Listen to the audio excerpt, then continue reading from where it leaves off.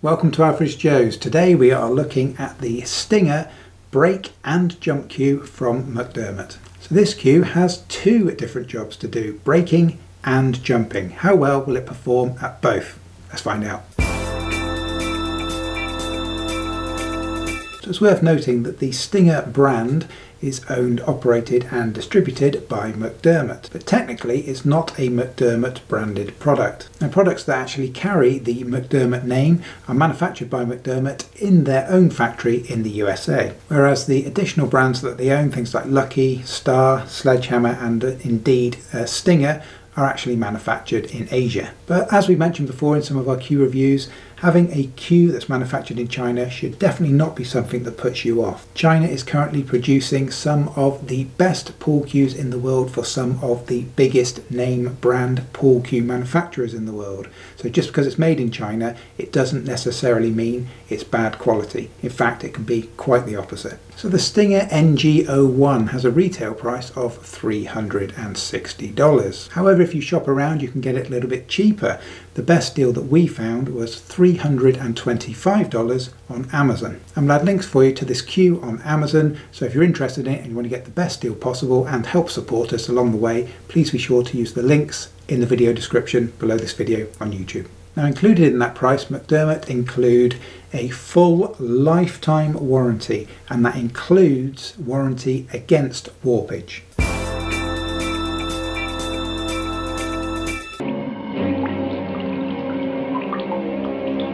So our Stinger jump and brake cue comes in one of these clear poly bags. Now it's a shame, we've mentioned before in some of our cue reviews, that when it comes to a cue that you're spending several hundreds of dollars on, it would be nice to have a kind of a better first impression. It would be nice to have some kind of a box of some type, as some of the cue manufacturers are now starting to do. So it's a little bit deflating when something that you're investing a considerable amount of money in comes in this type of packaging, and hopefully that's something that McDermott would look at in the future, because it definitely would be better for first impressions if they could come up with a better solution than these clear poly bags. But at the end of the day, it's only packaging and you're going to throw it away anyway. Okay, Cleveland, breathe into the bag. It'll calm you down.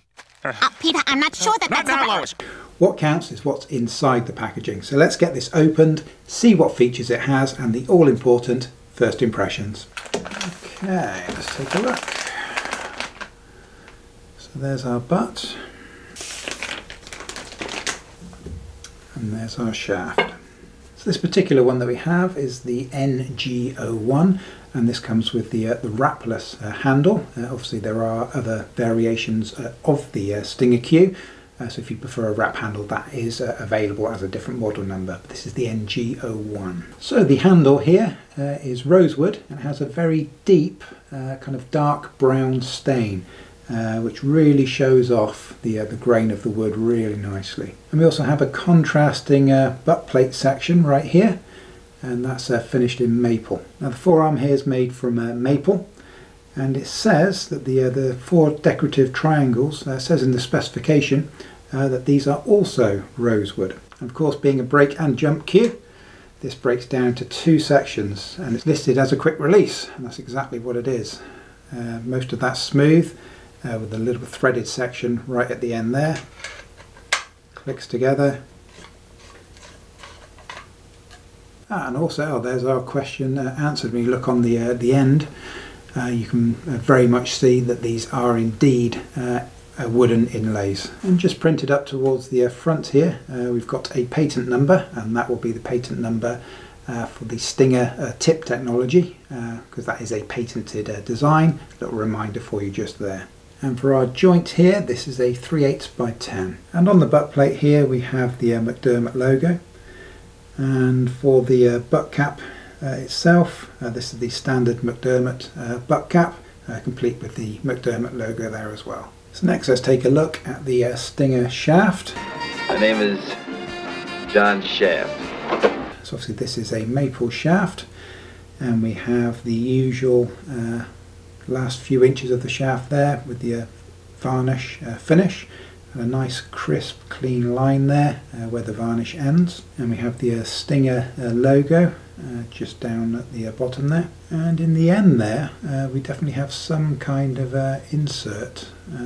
Almost looks like wood, but I don't think it is. When you look at the spec, it does mention that it's got a phenolic insert in the joint. So although that looks like a different kind of wood, yeah, it's the same colour as the phenolic tip, I guess. And moving on to the other end of the queue, which is where the patent lies, we have a very nice ferrule here. You can't feel any transition at all between the end of the shaft and the start of the ferrule there. And the tip here is where the technology side of this queue lies. It's a 13.25 millimeter tip in phenolic resin. But what's special about this tip is it actually passes, it's got like a centre to it, like a core, that comes off of the back of the tip, passes all the way through the ferrule and goes quite a way further in. So that'd be drilled all the way through. So that ferrule will have a hole in it, the end of the queue will have a hole in it, and this special tip will pass right through the centre of both of those, probably somewhere around that kind of length in total. And what that's designed to do, it's designed to transfer the energy directly down the centre of the queue, which of course would tie in quite well with it having the phenolic insert on the other side for the joint as well. And McDermott claimed that this patented tip design effectively increases the sweet spot. With this increased sweet spot, you can even miss-hit the ball slightly and still get the intended result. Now that's great news for me because I can miss-hit balls all day long, so I'll definitely be putting that to the test. So it definitely has a very slight taper to it when you put it on a flat surface. You can just see the light coming through. It's quite a long taper. The shoulder of the taper is right around here. I would expect to see it kind of nearer this area. It's right the way down here, but it's got a very, very slight pro taper to it. And as you would expect from a McDermott queue, it's really, really smooth, beautifully, beautifully finished. So I've had some time to look this queue over, and I've got to say, first impressions are excellent. It definitely feels like a very top-end product. It's got a great look to it, and all of the components seem to be very, very high quality. I really like the mix between the rosewood and the maple as well. It gives it a really nice, distinctive look. So we know that it definitely looks great, and it appears to be very, very well made. But there's a few technical tests we need to get stuck into, so let's do that next. I'm just here to drop off my son. Justin. So let's do some spec checks on our Stinger queue. First of all, starting with the length. So our Stinger queue has its specification listed at 58 inches. And for the shaft, we have a length of 29 3/4 inches. And for the butt, that measures in at 16 3/4 inches without the forearm. And for the actual forearm itself, that measures in at 12 1/4 inches. That gives us a total queue length of 58 3/4 inches including the butt cap, or 58 1/4 inches without the butt cap. Next, moving on to diameters. And for the tip, it did come in a little short of the specification of 13.25 millimeters, measuring in at 13.12 millimeters. And for the shaft, at the joint end, we have 21.99 millimeters. And at the second joint, we have 26.6 millimeters. And finally, the end of the butt comes in at 32.3 millimeters. Next, we're moving on to weight. And the shaft alone weighed in at 4.45 ounces. And the butt without the forearm weighed in at 9.4 ounces. And as for the forearm, that came in at 5.5 ounces. So adding all those up, we get a total queue weight of 19.35 ounces, which is coming in a little bit over our specified weight of 19 ounces. So let's take a quick look at the part of the queue that you'll never normally see, and let's get the butt cap removed. And as you would expect from McDermott, even this part of the queue is actually very, very well finished internally. And as you can see, we have a 1 ounce weight for our 19 ounce queue. Next up, let's take a quick look at centre of balance. And for the full brake queue, the balance point is 20 1/8 inches from the end of the butt, including the butt cap. So now we've removed the butt completely and stripped this down to its jump queue form. And the centre of balance for this is 14.5 inches from the end of the handle. Most folks just don't seem to have a taste for testicles no more. So next up we need to test the stinger for the all-important factor when it comes to pull cues, straightness. And the first of our 3 tests is the most common and also the easiest to pass, and that's the simple roll on the table test. And as you can see, it easily passes this test and seems to be a perfect roller. So let's up the game and move it on to test 2, the rail roll test. So now we roll the cue on the hardwood rail and we look for movement on the tip of the cue. And as you can see, we have the tiniest amount of movement, but that's a pretty outstanding result. So let's get the stinger onto the toughest test of all. Bring out the rollers. Well, bring out the gimp. So this test uses ball bearing rollers specifically designed for testing pull cues. And this test is extremely tough and very, very unforgiving. And the result that we have for the stinger is amazing. There's virtually zero wobble on this cue. This thing really is as straight as an arrow. And when you remember that this cue has 2 joints rather than 1, that really is a testament to McDermott's build quality. Put simply, wow. Every value I've ever held has been questioned, and I'm loving it. So for the first of our performance tests, we're going to be testing the Stinger's squirt. And this will be tested over a distance of 75 inches, which is the distance from the head spot to the rear rail. And this test will be done using maximum parallel English coupled with a hard hit. And this test will be repeated at least 10 times on both sides to give us an accurate overall result. Now, it is essential to remember that this test is really geared more towards playing cues rather than break cues, because generally the application of English applies far more to playing cues. But that said, it's still good information to know, so we tested it anyway. And the stinger in its break cue form came in at 2 3/8 inches, which is a perfectly respectable average level score. And for our second test, we'll be looking at the stinger's natural pivot length. Now this is a great test for finding out how low the deflection is on the cue, and typically low deflection is definitely what you'll want. Now if you'd like to know a little bit more about how and why we conduct these tests, then we will be producing a separate video outlining the exact testing processes. And once that video is ready, we will add a link into the video description below. And the important thing to remember on this test is that the longer the natural pivot length, then the lower the cue's deflection, and so the better it will score. And once again, remembering that this is a factor that's really more important on a playing cue than a break cue, it's still good to know. And the stinger came in at 10.5 inches, which is pretty much bang on the middle of average, which is still a decent result, remembering that this is a break and jump cue and not a playing cue. For God's sake, show some balls! I think it's too late to try to impress him. So next we're on to the fun part, and that will be testing this beautiful looking cue. And naturally, being a break and jump cue, we're going to have to test this thoroughly for both tasks. And here at Average Joe's, remember, we give every product that we review a minimum of 5 hours use on the table to ensure that we can bring you a thorough and fair review. So we've got a lot to get through. What do you say? Let's jump right in. It ain't easy being cheesy.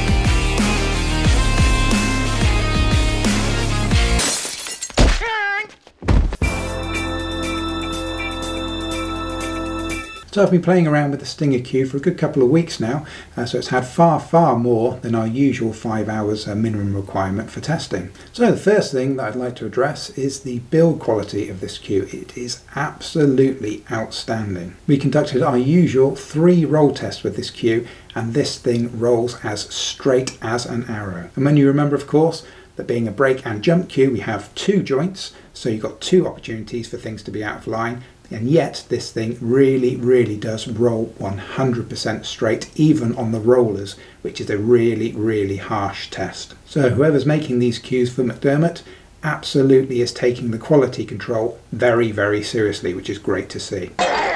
This is also reflected in the precision of its craftsmanship. This thing really is a beautiful looking cue, with the rosewood handle here, and especially with these gorgeous little rosewood inserts. And you can really appreciate the quality of these when you unscrew the end handle here and you look down from the end and you can see the inserts within the wood. It's beautiful and really does show off the craftsmanship that's gone into this. And I also love the fact that there are several versions of the Stinger cue available. They're all the same cue but essentially in different colours. And McDermott also produced this, the NG01W, which is identical to this but does come with the linen wrap handle.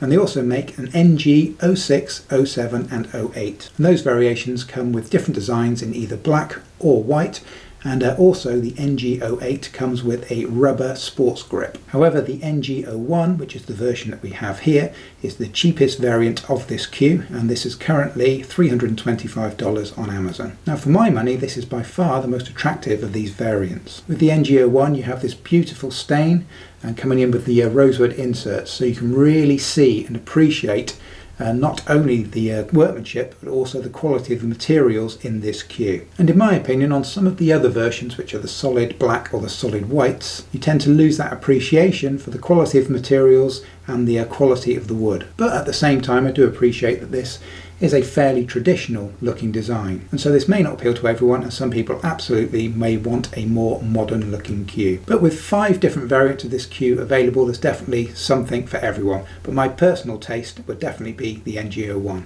And the other thing I really liked about this cue is how solid it feels, not only when you're doing a kind of vibration test on it as well, but how solid all of these joins feel.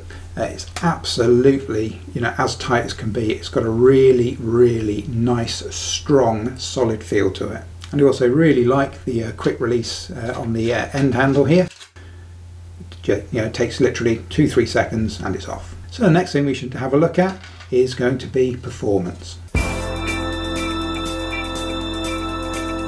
Shine him up. They don't make man like TK anymore. Broke a million hearts, on and off the table. And what we have to remember, of course, is this is a jump and break cue, so it's been manufactured specifically to do 2 very different jobs. So first of all, what about its performance as a break cue? So as a break cue, it does perform pretty well, but it's definitely not the best break cue I've ever used. Whilst using it as a break cue, I found it to be fairly accurate, and the power, again, as a break cue, I would say it's somewhere about average. So as a break cue, it does perform well, it does what it's designed to do, and it does it fairly well. It's not going to set the world on fire, but it's decent. So how about when we use the Stinger as a jump cue? Well, this is where I found that the Stinger excelled. I found it to be a far better jump cue than break cue. And one important thing to remember with the Stinger cue is that it does have a patent, and that's for the stem that sits in behind the tip here. And although of course you can't actually see this technology being used, McDermott claimed that it provides a larger sweet spot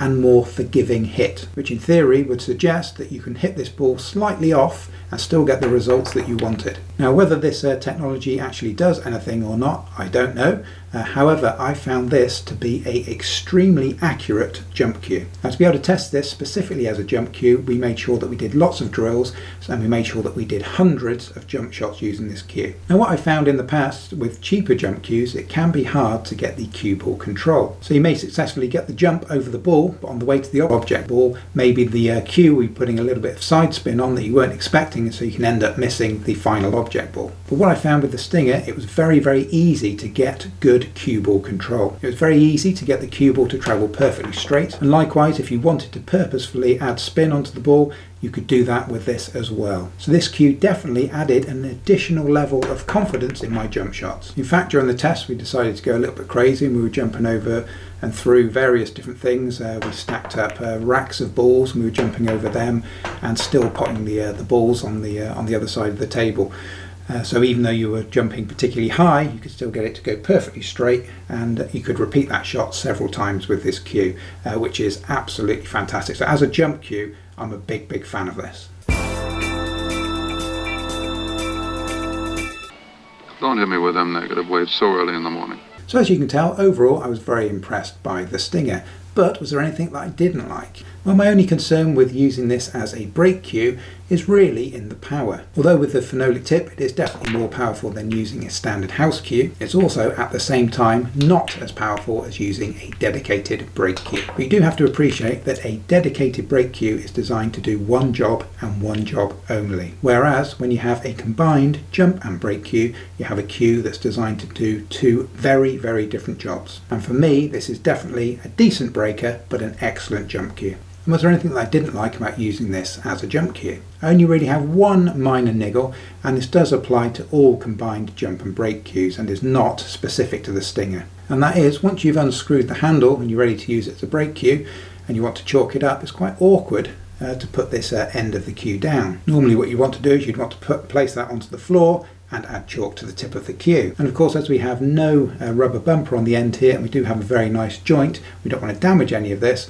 and so really you don't want to be bouncing that around on the floor. And so you've either got to remember to chalk the cue up before you remove the handle, or otherwise what you tend to find is you end up resting it on your foot whilst you chalk it up. And of course that's a little bit awkward, but like I say, that applies to all brake and jump cues, because as soon as you remove that handle you've got that bare end and you really don't want to damage it by placing it straight onto the floor. And of course that's where having something like this, which is the optional dedicated jump handle for the Stinger, comes in really handy, because it does have the rubber tip. So you can put this on the floor just like you would with any other pull cue and chalk it as you would normally. But of course one of the drawbacks of using a dedicated jump handle is you can no longer attach the third section on to use it as a brake cue. And so what you'd have to do if you wanted to swap between jump handle and brake handle is, rather than undo the final section, undo it here in the centre and then attach the jump handle. But of course this joint here is not a quick release joint, and so it does become somewhat awkward. So now it's time to award the Stinger by McDermott its official Average Joe's rating. So first of all, let's score it for features. The Stinger has a very nice phenolic tip coupled with a patented stem design which makes this cue completely unique. Additionally, we also have a really nice quick release jump joint which makes use of the cue really easy. So at $325 this is definitely a well featured cue, and so we'll award it a 16 out of 20. Next we're on to straightness, and we ran our usual 3 roll tests on this cue and we were amazed by how straight this cue actually is, especially on the roller test, which is very unforgiving. And this cue easily matched the level we would expect to see on cues costing 2 to 3 times as much. And so it really did excel in this field, especially considering the $325 price tag. So we'll award an 18 out of 20 for straightness. Now on to performance. And we found that as a brake cue, the Stinger performed pretty well. When braking, the cue had good control and accuracy, but the overall power was fairly average. However, when transformed into its jump cue form, this cue really comes to life and excels. Cue ball control during jump shots is excellent and also very consistent. And as a jump cue, this is a seriously decent piece of kit. So overall, as a breaker, it's pretty good. But as a jumper, it's excellent. So this is pretty decent performance at $325, so we'll award a 14 out of 20 for performance. Moving on to quality. And we found it tough to find faults in the Stinger with regards to quality. All of the materials are very good, the shaft profile is very nice, and the cue looks great. And additionally, the cue definitely has a very solid and sturdy feel. And the Stinger would definitely compare very favourably quality-wise with other more expensive jump and brake cues from other major cue manufacturers. So we're happy to award a 17 out of 20 for quality. Next, onto the all-important value for money. And at $325, the Stinger offers good value. It's definitely a considerable amount to invest into a queue, especially if you're fairly new to the game of pool. But you do have to remember that for $325 you're effectively getting 2 queues in one. And this price actually compares very favourably to combined break and jump queues available from other major queue brands. So we'll award a 16 out of 20 for value. So adding these scores together gives us an overall Average Joe's rating of 81 out of a possible 100. A very solid score for a very solid and reliable queue. I don't need luck. I'm good. And so there we have it. This is the Stinger by McDermott. So at $325 on Amazon for this combined break and jump queue, overall this offers decent value for money. The quality of this queue is outstanding, and it offers the combination of a superb jump queue coupled with a very decent break queue. And also don't forget to factor in that this queue comes with a full lifetime warranty from McDermott, and that does include warpage. And when you take all of these factors into consideration, the NG01 Stinger queue from McDermott is a winner. Now if you're potentially interested in buying yourself a Stinger queue, we'll add Amazon links with the lowest possible prices for the different variations of the Stinger queue into the video description below. And before you leave us, it's worth mentioning that we are going to be producing another dedicated video on the Stinger. And in that video we're going to be comparing the performance of the standard jump handle versus the optional 75 stub jump handle to see how they compare and is it worth picking one of these up at the same time as buying your main Stinger queue. So if that video is of interest to you, we will add a link to that video in the video description below. So thank you very much for watching. If you found this video helpful or entertaining in any way, can we ask a quick favour? Take 1 second out of your busy day just to hit that like button for us. And also please consider subscribing to the Average Joe's YouTube channel. We've got loads more great pool content, including equipment reviews, waiting for you to check out. We appreciate your support and we'll see you on the next video. 2 maggot ciders.